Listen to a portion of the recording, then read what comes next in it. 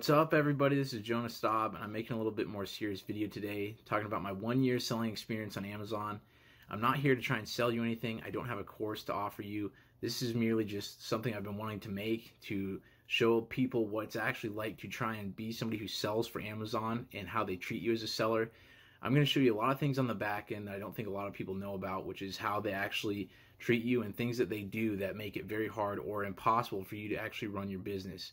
And so I'm going to walk you through my 1-year selling timeline and basically talk about things Amazon's done to bring my business to the point where I'm no longer profitable and I don't make any money. And so I'm going to show you a lot of screenshots, and I'm going to explain the situation.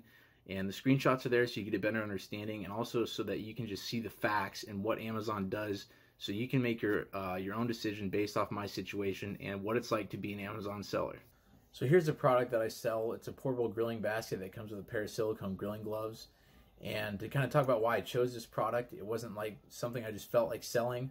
I actually used the software on my computer to look at different markets on Amazon to see what products were selling well.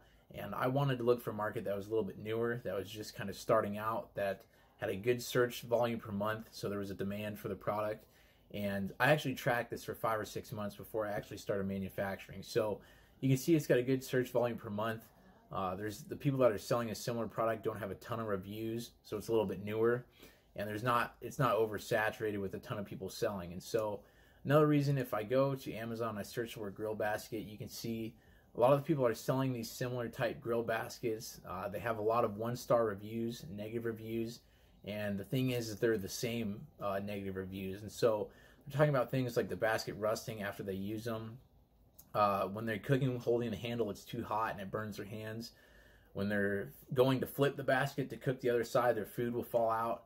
And also, just looking at their listing, I feel like it's very simplistic and kind of unprofessional. They use a lot of broken English in the text, and these are the top sellers. So I figured I could do a lot better with my listing, get professional photos done. And what I really wanted to do was actually take that negative feedback from the other sellers that already existed and redesign my own basket to basically eliminate those problems. And so I really wanted to differentiate myself from the market. And so I actually designed this on my own with 3D CAD software. And so I added 3 divided sections that holds your food in place so it won't fall out when you're flipping it. It's made of 430 grade stainless steel so it doesn't rust. It's got the grill gloves so you don't burn your hands when you're cooking over a fire. And like I said, the reason I want to mention this is because I want you to keep it in mind while you watch this video, is that this is a superior product. I'm not just trying to sell the generic stuff that was already in this market. I'm trying to differentiate myself with something that's better, that people were wanting. And so here's my reviews. You don't have to take my word for it. I've only got one 1-star review, and that's been in my entire lifetime of selling. So you can see here's my sales for the entire lifetime I've been on Amazon. Sold 1,581 units, and so getting one 1-star review, that's less than 0.1% of my sales have resulted in a 1-star review. And so the other thing I want to point out is that these the reviews that I do get, they will highlight the features that I added to improve off of what was wrong with the other ones. And that's just more to attest to being a superior product. And so like I said, I want you to be able to keep that in mind when you watch this video, that I'm not just a generic seller, and I want you to see what it's like when you actually do differentiate yourself, how hard it can still be dealing with Amazon. So I launched my product at the beginning of December 2018. This gave me a lot of good Christmas sales, and being a new product on a new listing, Amazon will give you a boost on in the search result ranking. So I was ranking about halfway up on the first page for most of my main keywords. And when Christmas had ended, even at the end of January, once February hit, almost all my sales were coming from running pay-per-click ads, and I was no longer ranking on the first page organically for those search results. And so this was really the common trend that started to happen, is unless it was a major holiday like Father's Day or Christmas, I was almost always relying on getting most of my sales from doing pay-per-click ads. And the interesting thing was I was always just getting enough sales to kind of break even. Some months I'd make a little bit more, and so I'd get some money back, and other months I would lose money. But for most of the entire year, besides major holidays or events, I was getting just about enough sales from PPC just to break even. And so the real first problem I had from Amazon was the fraudulent returns I got from Christmas. And this on the screen, you can see some of these returns are what I got. People have sent in broken products, they use them and they break them. I've had people send in other people's products, other sellers' products. They can really send anything they want for that matter. And when this happened the first time, I wasn't too worried because I figured I'm going to take a picture of this right now. I'll send them to seller support. As much as Amazon loves to boast for their love and support for a small business like me, I'm sure that they're going to look at these and they're going to charge the person that ruined my product and get my money back. But that's not what they do at all. They support the buyers. They don't cover any customer damage returns. And so to tell you about how the return system works, when somebody that buys your product wants to return it, they can do whatever they want to it, and then they just select a reason why they want to return it. They get a full refund from Amazon on your behalf as a seller. You don't get to decide in that. And then once they get their money back, they're going to send that unit back to the fulfillment center. Once it gets to the fulfillment center, they're supposed to look it over and deem it either unsellable or resellable. If it's resellable, they're supposed to put it back in your inventory so you can sell it off your listing again. But I've never had one that was resellable. They always come back as unsellable. So when it's unsellable, you have to pay a fee to either have Amazon throw it away and dispose of it for you, or you pay an additional shipping fee to have it sent back to your house. And so when you get a return, obviously you lose all your money that you had on that sale. You lose the money that you paid. You don't get reimbursed for the shipping fees that you paid to get it to the customer. And you're only going to get an 80% reimbursement for the referral fee, which is a fee you pay to use Amazon.com as a platform to sell. So then, even though it gets sent back to the fulfillment center and it's deemed unsellable, honestly, most of the returns that I get are in perfect condition. So then I end up spending an additional fee paid to Amazon to get that perfectly good unit sent back to my house that could have been resold while it was at the fulfillment center.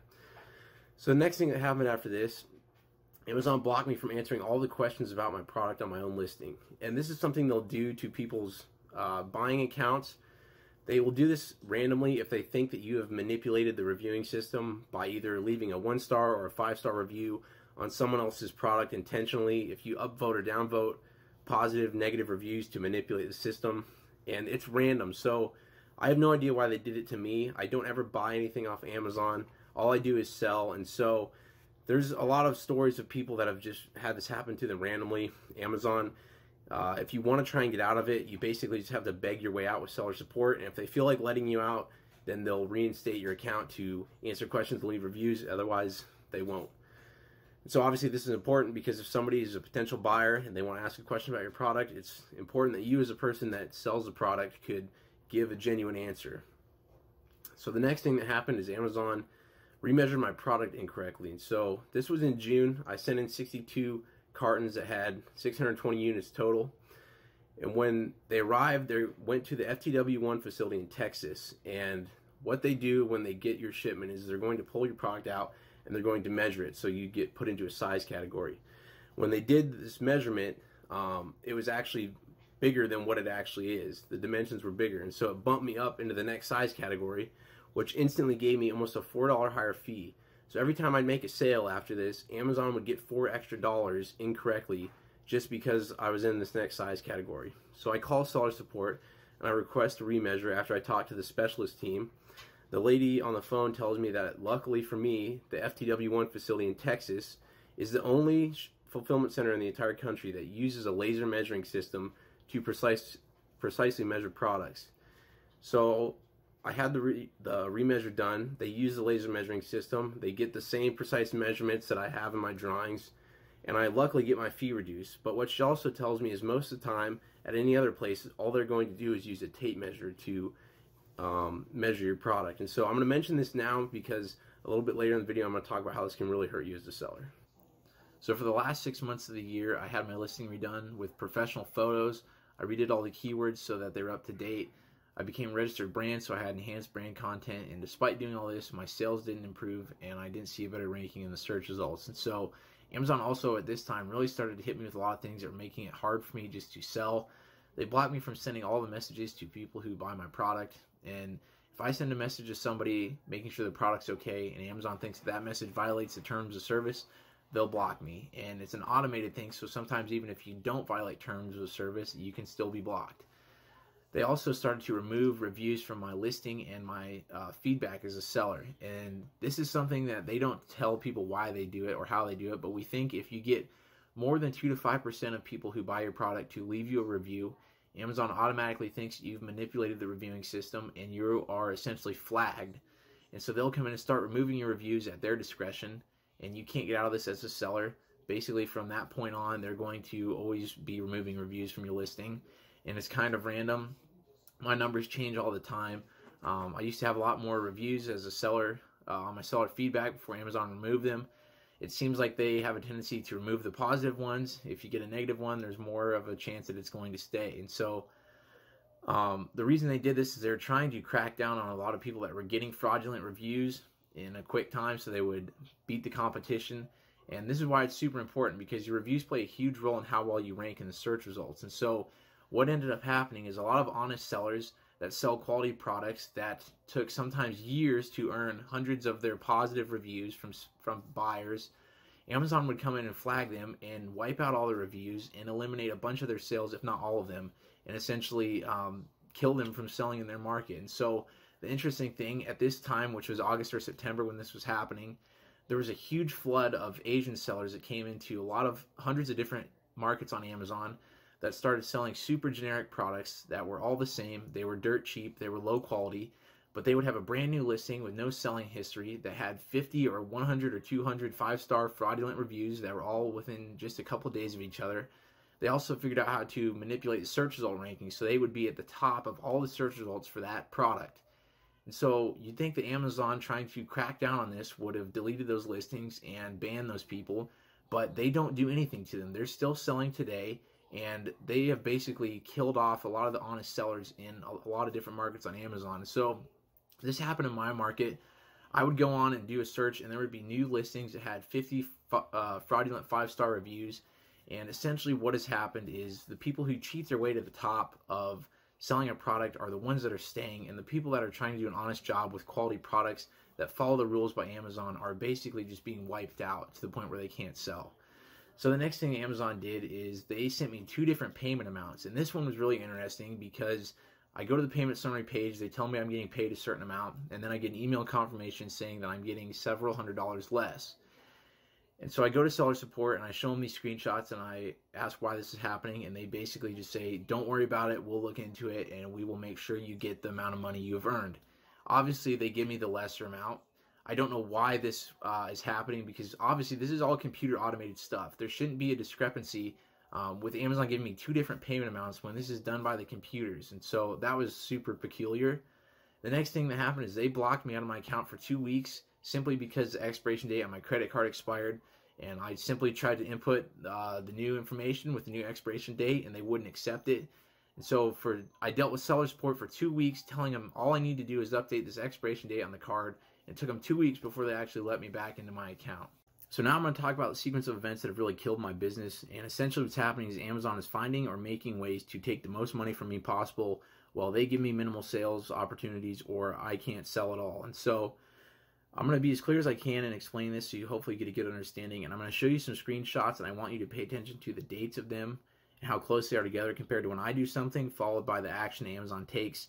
How coincidental everything is and what they're really trying to do, I'll let you decide that for yourself. So the first thing I'm going to talk about is an IPI score. This is your Inventory Performance Index, and what this is a score Amazon gives you as a seller. And basically the way it works is the faster you can sell products that you bring into Amazon, the higher your score is going to be. So when I finish my 4th production of 870 units, I'm sending them into Amazon to the FTW1 facility in Texas again. And when you make a shipping plan on Amazon, once your products are in transit, you click this button that says Mark as Shipped. You input your tracking information, and this is basically just letting Amazon know that these actually are coming to the fulfillment center. So when it says that I created this on November 1st, that's when I actually click that button. Coincidentally, 3 days later, November 4th, Amazon sends me an email that says not only are they going to now require an IPI score of 400 to qualify for unlimited storage, but my IPI score is now all of a sudden 358 points. And this was crazy because this is almost 50 points lower than I'd ever seen it. And this isn't something that just slowly went down. It's just all of a sudden it's 358 points. And I'm not going to qualify for the unlimited storage that's going to take place on January 1st of 2020. The way that's going to work, I'm now going to get a certain amount of cubic feet, and for every 1 cubic foot that I am over that limit, it is a $10 fee.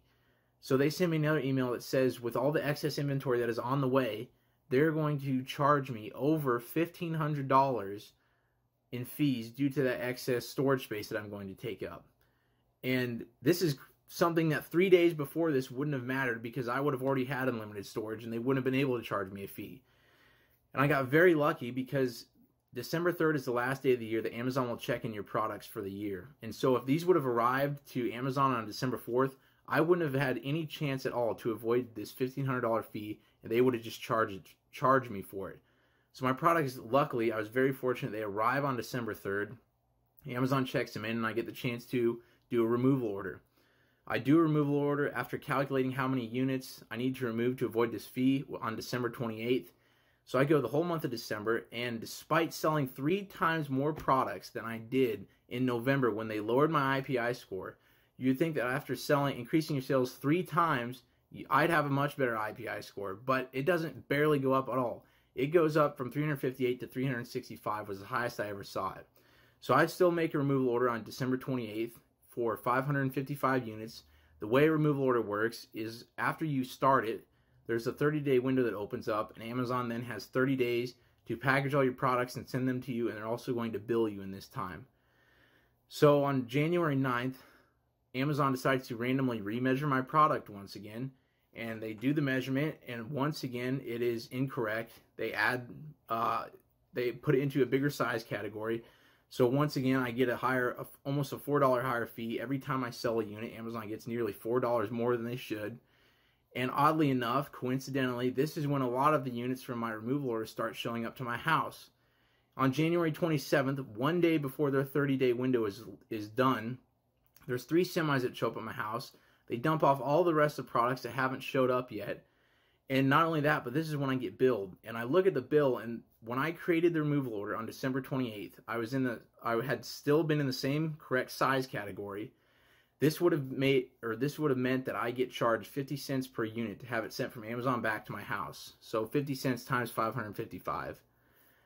Once they did the random remeasure on January 9th, they waited until then to start shipping all of these products from the removal order. So now all these products that get sent to my house are subject to a 60-cent fee instead of 50.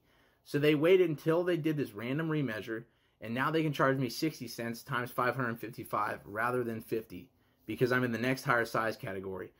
And so I obviously have to pay this incorrect 10-cent higher fee. And after this, I'm still stuck selling with this incorrect fee on my listing, and I call seller support. I request a remeasure, and all my units at this time are at the FTW1 facility in Texas, where they have the laser measuring system, as I've mentioned before. So they remeasure it, and it comes back incorrect, and so I keep calling them, and I figure this is going to work because they've done it correctly before here. After 6 times calling seller support, they do not remeasure it correctly one time, and after the 6th one, they tell me they're not going to accept my request to do any more remeasures because they've done it enough times, and they say that they're not going to do it anymore. And so they're going to, I now have a permanent listing that has an almost $4 higher fee incorrectly, and Amazon's going to just be able to take that money because they say so. And after that, they decided to also de-index my entire listing and what this means is they're going to basically remove your visibility from the search results so nobody can find your product. The reason they did this to me is because I had, in my main photo, I used text, and you can't do that because it's against the terms of service. They don't enforce it, though. There's thousands of sellers that do this. I did it all year long, and I never got punished for it until now. And when they de-index you, they don't tell you. So you have to figure it out on your own as a seller. I went almost 48 hours being de-indexed, and this is a huge hit for when this happens to you. After I got reinstated, and sometimes they don't reinstate you, I had nearly 0 sales for 2 weeks because you've spent such a history building your ranking in the search results. To get de-indexed with no traffic and no sales for 48 hours, that is a huge hit. And in some cases, you could essentially be starting over if you're in a super competitive market. And then to top that off, once I get reinstated, I notice Amazon is now selling my product on my listing as an Amazon renewed product with almost a $7 discount. So they're basically now competing against me as a seller with my own refurbished product. And the thing about it is they're using the same photo that got me in trouble and got me de-indexed to advertise that product to people for nearly $7 cheaper. So that is really what's brought me to the end of my 1-year selling experience. Amazon is getting more money than they deserve, and I'm not getting the money that I've worked hard for and earned. And after being de-indexed and having all those things happen, I'm not being profitable just because the pay-per-click ads that I'm running, I'm barely making enough sales to keep on top of that. Actually, every month I'm just a little bit below, so I lose a little bit of money every month just trying to sell the rest of my products off. So I hope you enjoyed this video. Please share your feedback on it.